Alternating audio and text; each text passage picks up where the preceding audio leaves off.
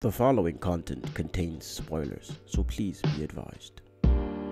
You can leave now, or stay, because I will spoil the shit out of this. I'm telling you, I will spoil it. Today we're talking football, American football of all things, and ironically, a rap legend, our hip-hop mogul, Snoop Dogg, graces the silver screen in this film called Underdoggs, where he stars as a coach and a washed-up former NFL player.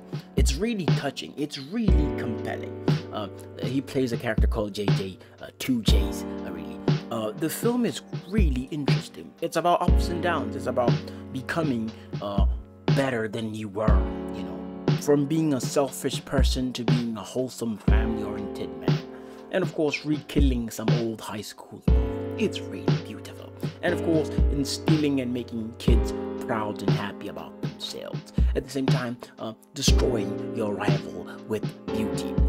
So, yeah, it's a really good, compelling film. And I think everyone should watch this. Of course, if you want your kids to watch a film with a lot of profanity. My God, this film has so much profanity. I've never seen a kid's film with so much profanity. And I'm asking myself, was this film made for adults or for kids? Because, man, there's a lot of cursing here. Like, a lot. Like, I could have counted the number of times I heard bitches and titties, but I didn't. Maybe it's something I should have done. It doesn't matter. Anyway, it's a really good film. I enjoyed it. It's a bit cliche in a way. And I wish I really wish that, you know, Trey would have been Snoop Dogg's character or JJ's kid in the end. That would have been the icing on the cake. But nonetheless, it worked out great. So, yeah. Washed up celebrity gets community service and makes a bunch of kids in the neighborhood happy. That's really it.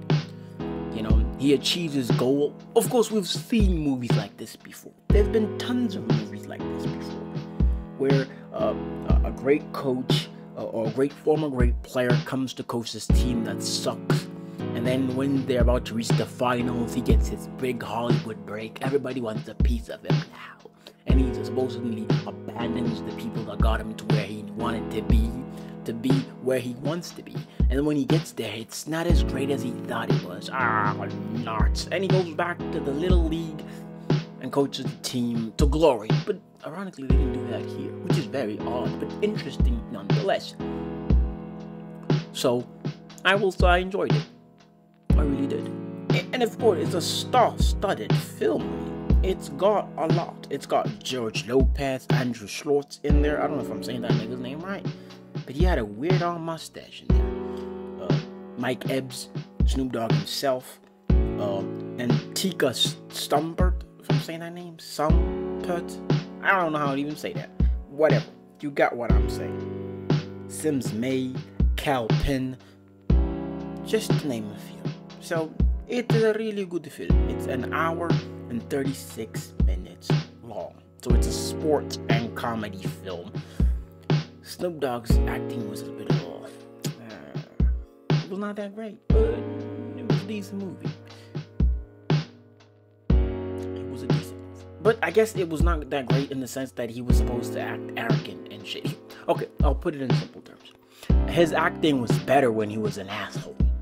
When he started to becoming a good guy, I didn't like it. It seemed a bit cringe, seemed a bit put off, a bit cliche-ish, a bit off, a bit. It didn't seem like it was acting backed by a big Hollywood studio like Amazon MGM Studios or something. You know, like. But then again, it's really good in the sense that Snoop Dogg did his thing, right? He did his thing. He did his thing. It's pretty cool. It's directed by Charles Stone III. I usually don't give these details because I really don't know what to say. Besides, the kids start off horrible and they become great towards the end. But they curse a lot, bro. Oh my God, I've never seen so much cursing. So, if you have no problems with what your kids are watching people say, bitch, fuck, and all that, go watch it with your kids. Yeah, but if you're really just looking for a great story to watch that is about and I don't know if they're calling it underdog. they become shit and then they never become great. They just become together. You know, they were apart because everybody was being a prick. In the end, they're not pricks. They're actually decent people. Okay, I guess that's it. I don't know what else you need me to say. Go watch it. Now that was entertaining. Please let us hang out yet another time. Remember to like and subscribe. Adios, folks. Adios.